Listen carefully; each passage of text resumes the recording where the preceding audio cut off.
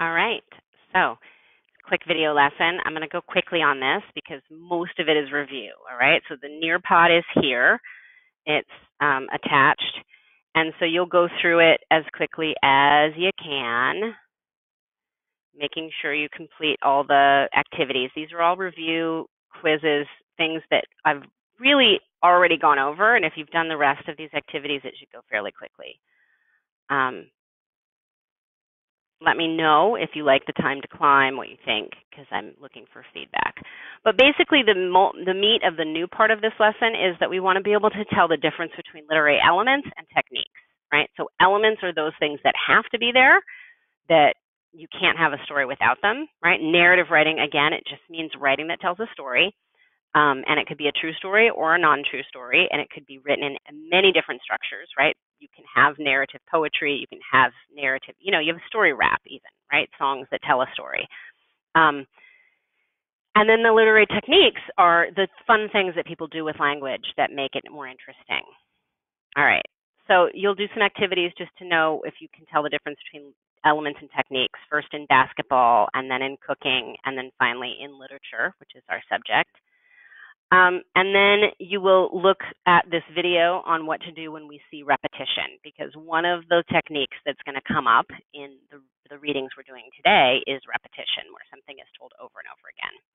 And in fact, we've seen this one before, this literary technique before. We saw it in Steph Guida's speech. I asked you guys in this listening analysis activity to watch this speech. It's a 7-minute speech, and then talk about what you noticed that how she used language. And most people didn't write anything. They didn't notice that she did this stuff, but she did it all very much purposefully. It's called parallel structure and repetition. So she repeats the theme, right? Here, I put it in yellow. It takes a village. It takes a village to raise a child. We are that village. That's also drawing on schema she expects you to have. She expects you to know that phrase, that it takes a village to raise a child. It's a famous African proverb. It's been used all over the place, that she expects you to have the schema for that, and for that to build her theme, right, her main idea.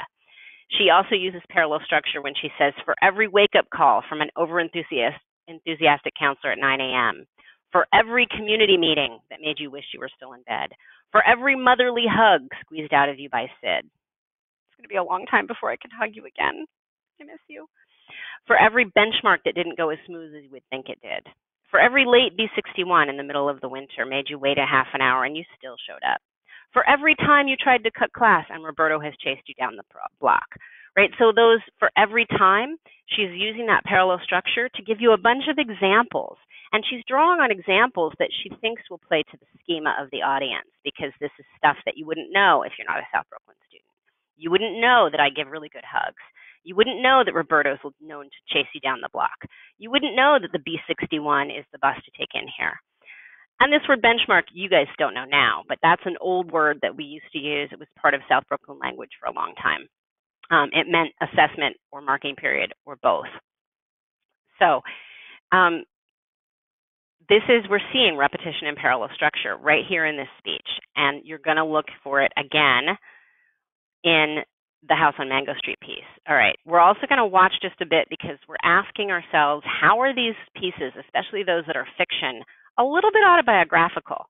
And so this video, Sandra Cisneros kind of explains about that, how the book, The House on Mango Street, is a little bit autobiographical and where that comes from. And this piece, Four Skinny Trees, is from that, right? And so notice, she keeps repeating four skinny trees, four skinny trees. They send down ferocious roots. They grow and they grow down. Four who grew despite the concrete. Four who reach and do not forget to reach. Four whose only reason is to be and be. All right, so these four skinny trees are definitely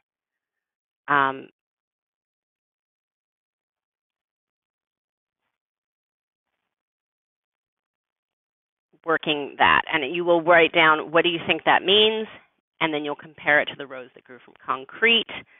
And then you'll do that in a more extensive way down here in this assignment, because hopefully you're just going to see that four skinny trees are very similar to those rows that grew from concrete, and they share kind of a theme about resilience. When you have completed that Nearpod lesson, you're going to be looking for which elements are important in the work and how do you know.